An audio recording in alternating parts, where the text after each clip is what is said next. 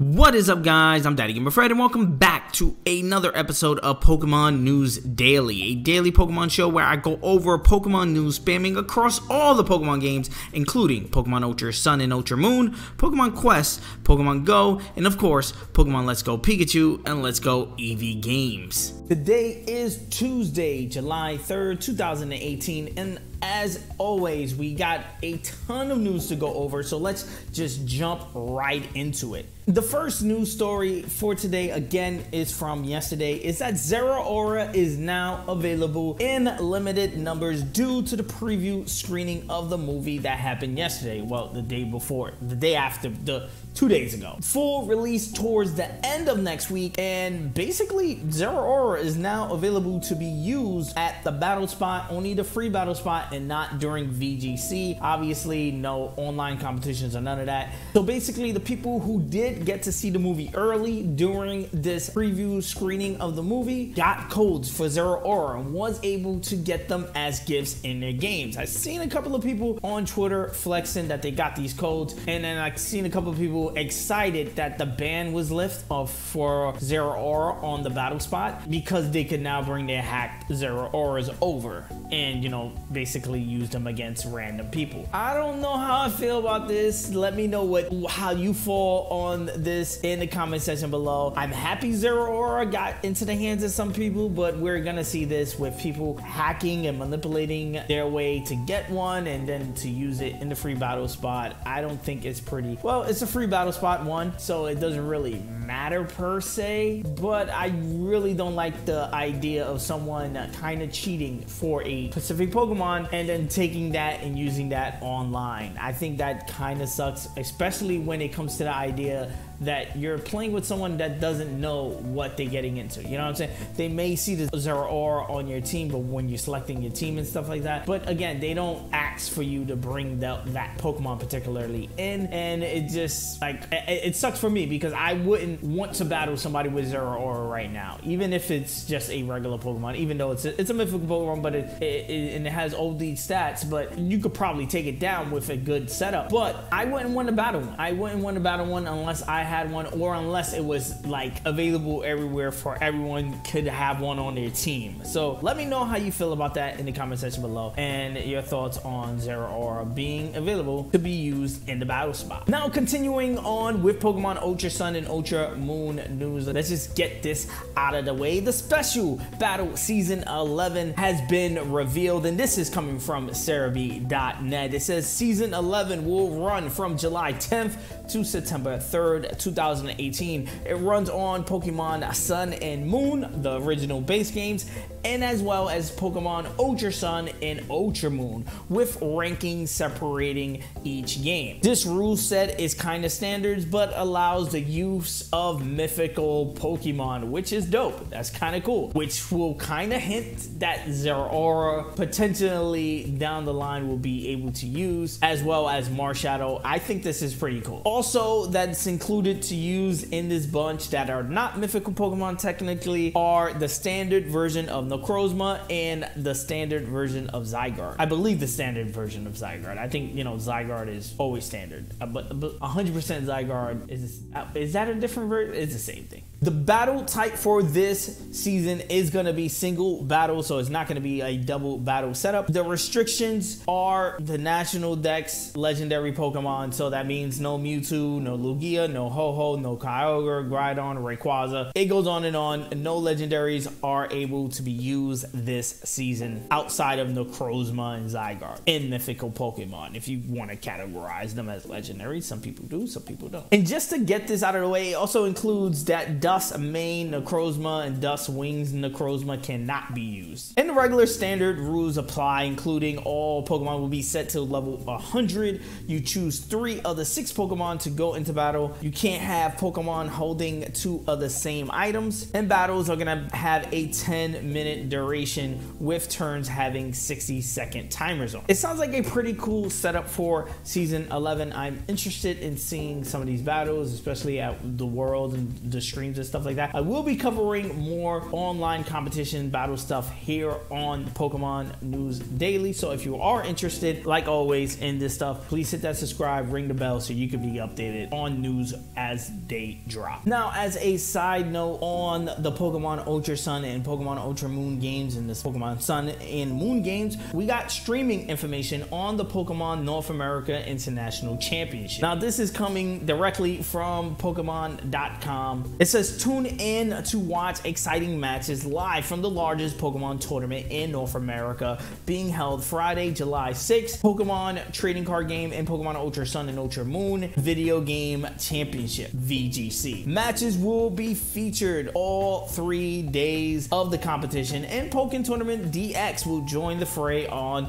Saturday and Sunday. Expert commentators will help you enjoy each match, whether you're a grizzly veteran or still a champ in the making. Now, they're going to be streaming primarily on Twitch. I'm going to have all the links in the description so you guys can check it out, from their links to Pokken Tournament to VGC to Trading Card Game, whatever floats your boat. I'm going to have those links again in the description below. They also have revealed all the commentators for TGC, for VGC, for the Pokemon DX tournaments and stuff like that, and they also have the full streaming schedule. Again, if you need the information, I'm gonna have a link in the description so you guys can jump in and check it out.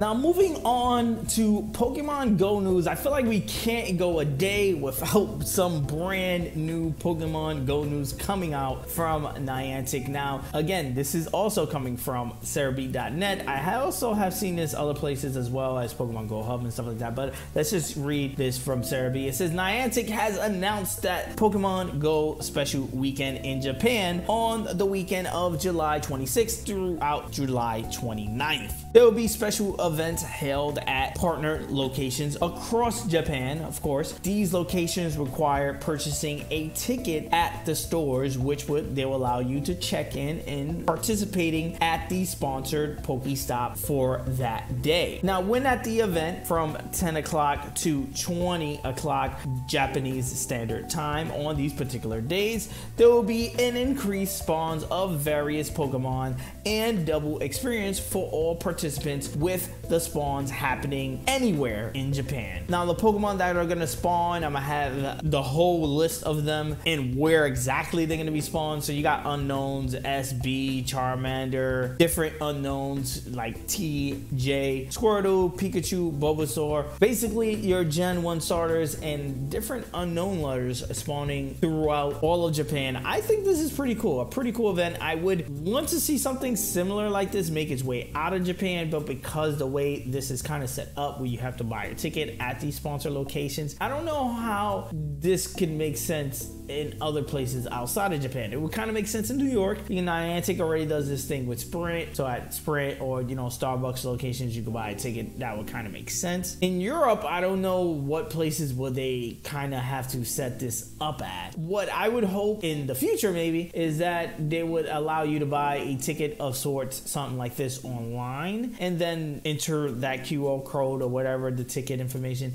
inside of your game so you can unlock it, so you can just play the game regular and have an increased unknown spawn or something like that. Some people might consider this pay to win. Let me know how you think about it in the comment section below. Now, I'm just gonna throw this in because, again, Niantic has officially confirmed this already. I covered this about like 2 days ago about the Articuno Day on Sunday. It's going to be happening in the same time as Pokemon Go Community Day. Players will be able to receive 5 raid passes from gyms, as well to participate in raid battles alongside Articuno, which is pretty cool because Articuno is going to have a chance to be shiny. In addition to this, if you are in Europe from today, right now, actually, I'm going to show you footage of me adding Corsola to my Pokédex because Corsola and Rosalina will have a higher spawn rates in Europe as an apology for the Safari Zone event having issues on Sunday. Now, again, I didn't go out to the Safari Zone event, but I was able to catch me a Corsola and add it to my Pokedex. So thank you, Niantic, for spreading the love throughout all of Europe, because I know a lot of people did travel that specific day to go out to the Safari Zone event and kind of had a bum day because they couldn't log on until the nighttime. And then when they did log on, the game was stuttering. You couldn't use, what was it, incense and stuff like that. So it had a lot of issues. So I do see this apology as being something that they needed to do. A lot of people were complaining that this apology wasn't worldwide, and I was just like, well, this was a Safari Zone event in Europe, so it made sense for them to put this apology reward out for players in Europe. I don't think a lot of players flew out to Europe and then left that same day. I think if you went out to Europe for this Pokemon Safari Zone event, you're still out here. So I don't think nobody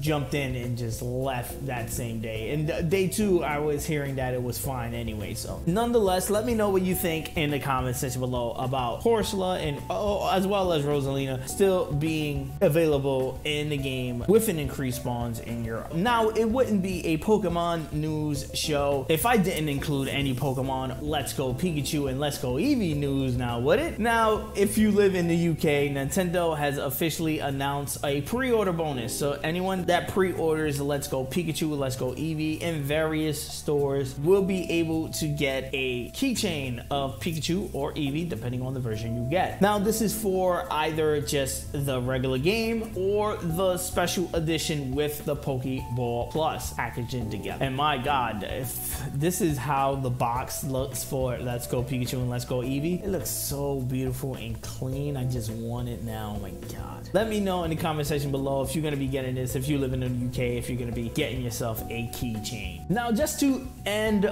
off today's news, I wanted it's something I've been reading over the past couple of days. I've been wanting it, trying to wait for a slow day so we can just talk about it, because it's not really news, because it's not something that's going to be coming to the Pokemon games for a long time. And yes, it's from Niantic, so it's coming to Pokemon Go, and it's not going to be coming to Pokemon Go for a long time. It's basically a blog post from Niantic. It's a peek inside the Niantic real world platform, and basically what they're doing is just developing technology for the AR tracking, so you can be able to track stuff. They have a nice GIF that kind of makes sense and shows exactly what they're talking about and what it means. Basically, with your phone, you'll be able to track what things are in the environment. It will be able to read tables and chairs, TVs, and be able to, you know, place items on tables, or in this case, place a Pikachu in a chair and have the shadow of the Pikachu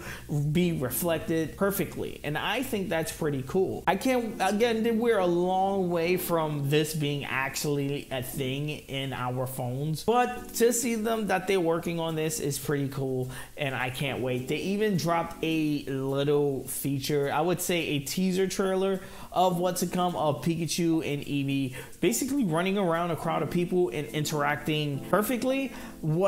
It looks like that's the case. Not to say I gotta see it to believe it, because it does look beautiful and it does look cool. It kind of looks scripted. I'm sorry I had to be the one to say that, but it kind of looks scripted. Let me know what you think about this. I'm gonna have the link to this video in the description so you guys can check it out. But I think this is 100% scripted. Nice try, Niantic, but it does look cool. I can totally see Pokemon Go going in a way of this. I think the AR plus photo pictures are a bad idea. I think too many times a Pokemon Go trainers just basically losing Pokemon that way, as well as it not being super fun, if that makes any sense. You see grass, you tap the grass, and Pokemon jumps out. It's just like, really? I think this is a more natural and a cool way to kind of have something in the AR world with Pokemon interacting with the real world. I think this is something that the initial Pokemon Go trailer kind of promised, and I think that's where they're getting to. This is their probably end goal for Pokemon Go, and I do think we're still a long ways out. Now that's gonna do it for today's Pokemon News Daily. Let me know in the comment section below your thoughts on everything we went through today. If it's about Zeraora and how Zeraora is now available to use in the free battle spot because codes were given out during the movie screening event. So let me know your thoughts on potentially bumping into a Zeraora in the free battle spot. Also, let me know your thoughts on this Pokemon Go Japanese event that's going to be happening. Do you want to see them potentially bring this event style out of Japan? It kind of feels pay to win to me, but let me know what you think about it in the comment section below. Also, let me know what you think about Battle Season 11 coming to Ultra Sun and Ultra Moon and Pokemon Sun and Moon. I think it's pretty cool that they're allowing mythical Pokemon to be used. It's not the first time, but I think it's pretty cool that we are going to be seeing battles with Zygarde, Necrozma, and potentially Zeraora and Marshadow. I think it's pretty cool. I can't wait to see what people cook up. And let me know if you're going to be watching the Pokemon North American World Championship this weekend. I know I'm going to be checking it out from time to time, so let me know to cover it here on the channel. But let me know what you're going to be, if you're interested in it, in the comment section below. Like always, guys, I'm Daddy Gamer Fred on Instagram and Twitter, and you guys can bring the conversation there. I'm the American Gamer in Switzerland right here on YouTube, and yes, I'm going to be doing a ton of videos just like this one. So if you enjoy, please hit that subscribe button. Also hit the like button. It does help me out a ton as far as growing the channel is concerned. Ring the bell if you want to be notified on the next time I drop a video. Peace. I'm going to see you guys on the next one.